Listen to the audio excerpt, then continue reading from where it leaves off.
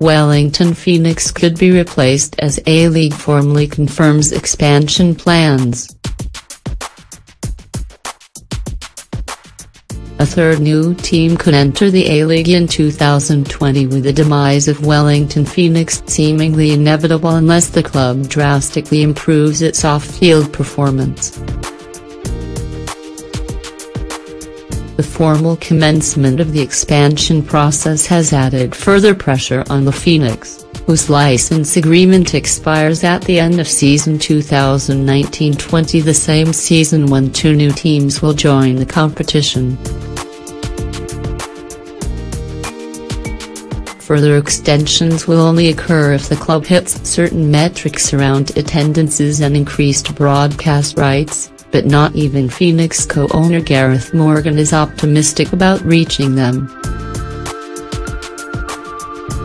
If they don't, it paves the way for another expansion outfit to replace the Phoenix in season 2020-21.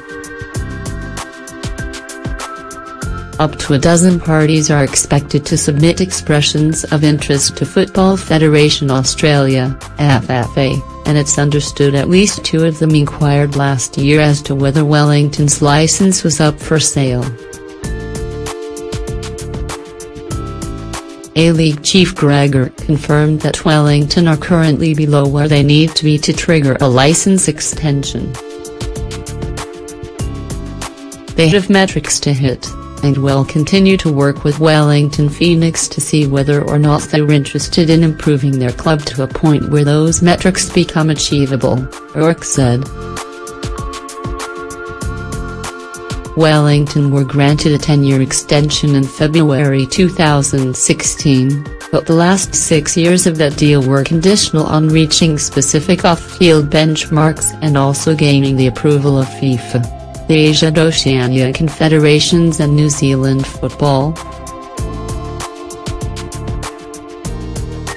The Phoenix have averaged just 5,809 at their matches this season, the lowest attendance figure in the competition.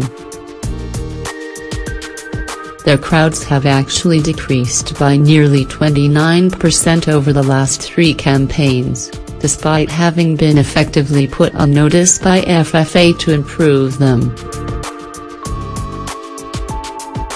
They have had a disastrous season on the field as well and are currently without a full-time coach. Attempts to contact Morgan, who was part of the Wellington consortium that took over the club in 2011, were unsuccessful. But Morgan told radio station Newstalk ZB last month he was a reluctant owner who was willing to sell at the right price. "We got a renewal, we're 2 years into it, and that was dependent on particular performance criteria, which I have to say to you right at this stage don't look great," he said.